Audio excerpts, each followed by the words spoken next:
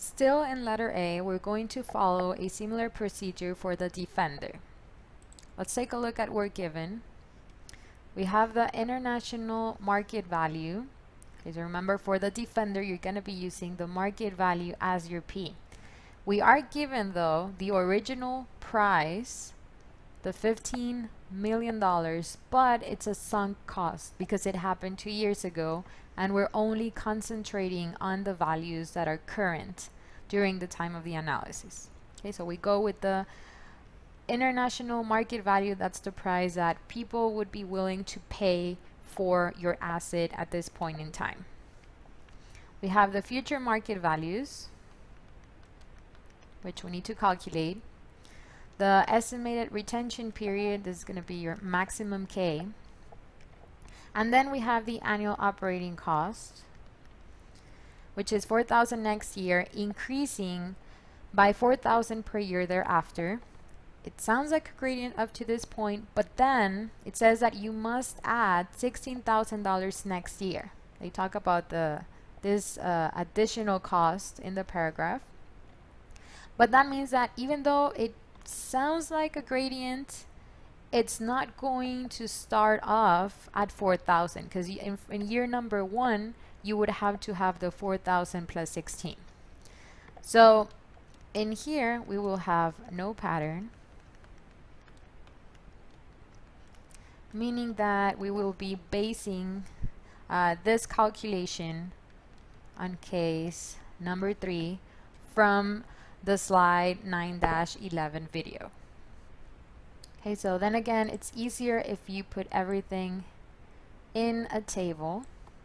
But first of all, let me write down the equation that we will be using. Total annual worth, okay, is equal to minus P, find A given P at an interest rate in year K, plus the salvage in that year, find A given F at an interest rate for K, minus the annual worth of AOC that we will be calculating because it's not uniform. Okay, so we have year, and we only have year 0, year 1, year 2, and year 3. We have our first cost. Then we have the market value, which is your SK. And then we have the annual operating cost. For year 0, we have our P minus 15,000. No more P's here. Then we calculate the market value, which is going to be 20% less from here. So it's going to be from 15, it's 1.5. 20% is 3, so it's 15 minus 3. We have 12K, then 9,600, and then 7,680. And then for the annual operating cost, we start next year, and yes, we do start with the 4,000, but for that 4,000, or negative 4,000, we have an additional 16,000, making this minus 20,000 in year 1. But then it says that from those 4,000, it's going to increase 4,000. So we have 4 plus 4 minus 8,000, and then another 4,000 here minus 12,000. So yes, it kind of started as a gradient at the beginning for a 12, but then we had this additional cost that made it a no pattern. So here we're going to have from here to here and from here to there. It's not uniform. Means that there is no gradient. So it's not case 1 and it's not case 2. Just to add here, remember this is your S0, S1, S2, and S3.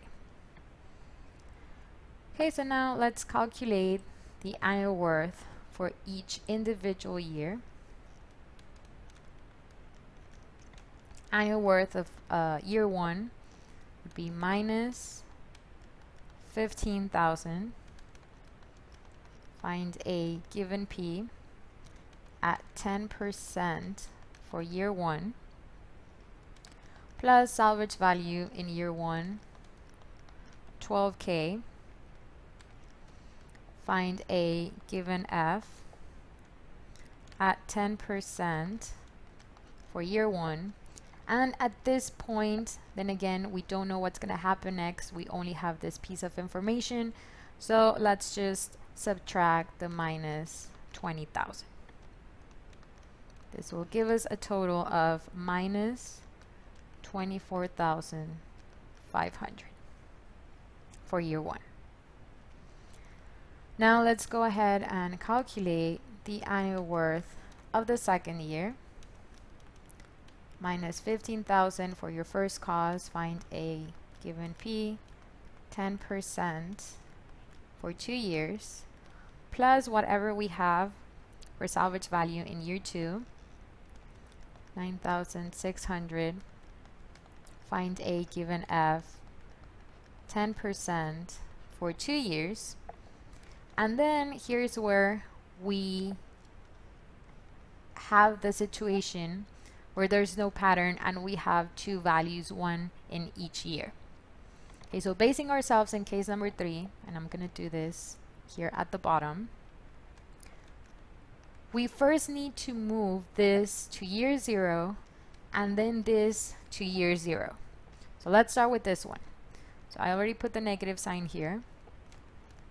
20,000, find P given F at 10%. This, remember, it's an F, so we need to move it to year 0. Find P given F, 10%. It's 1 year away from it, so it's 1, plus this one, remember I already have my negative, 8,000.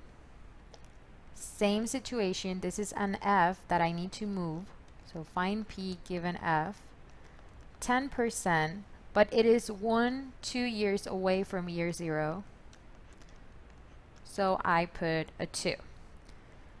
This right here is a result of moving or finding the equivalent value in year 0 from here and from there. I have added both values. Now the next step is to distribute the amount that I have into equal amounts for 3 years. So all of this, I am going to multiply it times the factor for find a given P, 10%, and remember, well, it's only these 2 that I need to distribute right now. Oops, I close the parentheses early.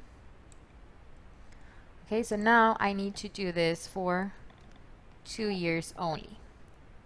Okay, and this will give us minus 18,357.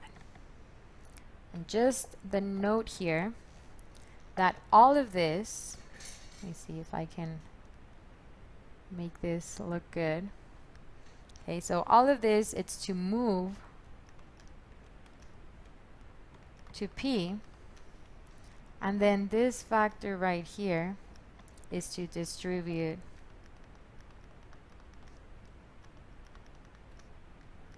among equal amounts per year.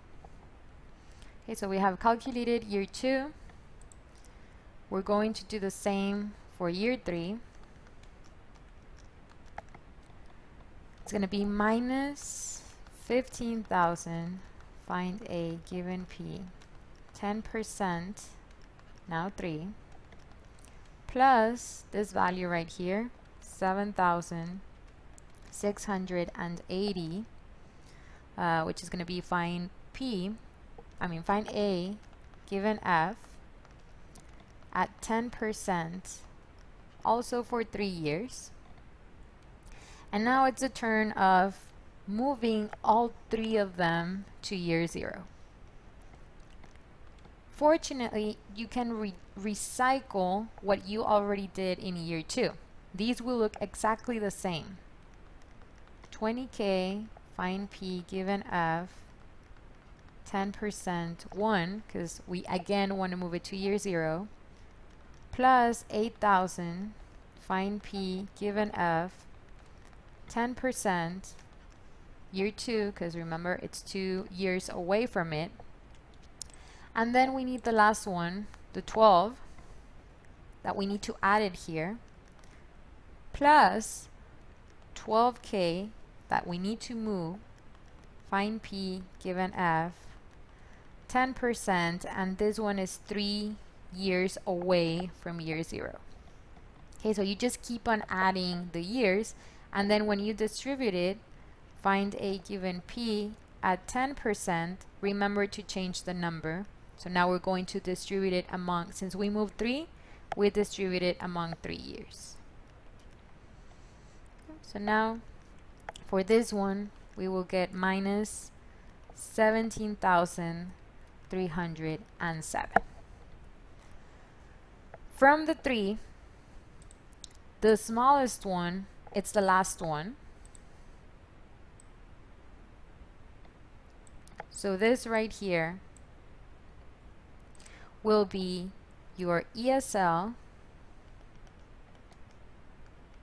for the defender, or in other words, it's the annual worth that we will be using for the defender in the replacement study, or the best N for the defender.